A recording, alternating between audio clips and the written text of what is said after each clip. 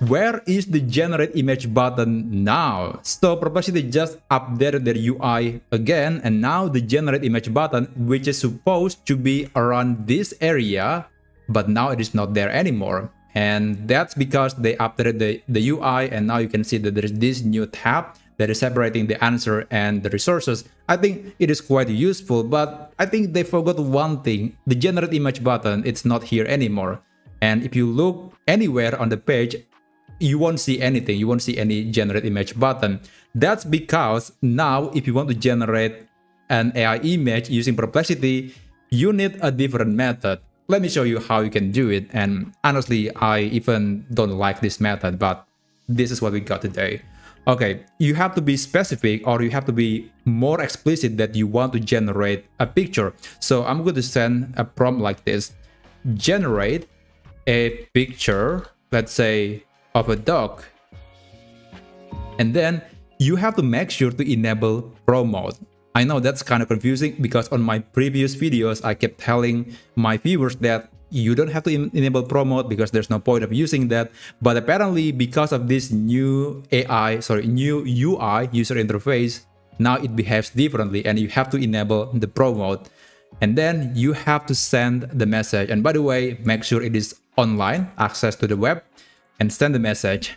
And you'll see that there will be a menu that allows us to generate images.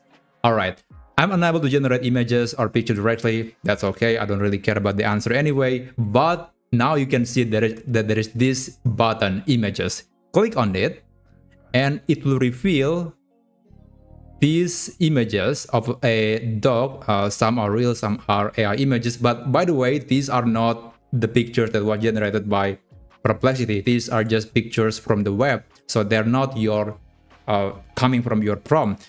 But if you want to generate a picture, then you have to click on this button. This button only appears once you enable the Pro search, and then once you click on the images section, and then after that you can see this generate button.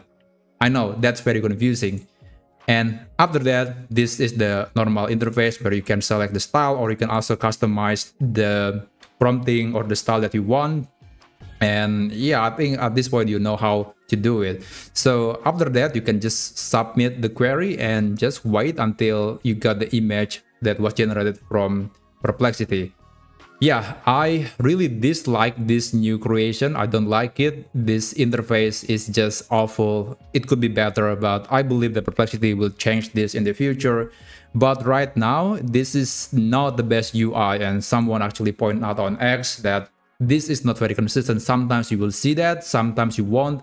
So if you want to generate an image, remember you have to be very, very explicit about it. You have to say to generate a picture, and therefore it will search images on the internet, and therefore you have access to this button.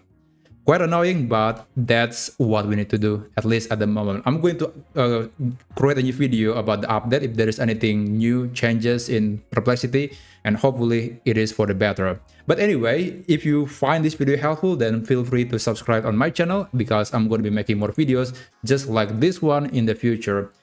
Anyway, thank you so much for watching, and I'll see you around.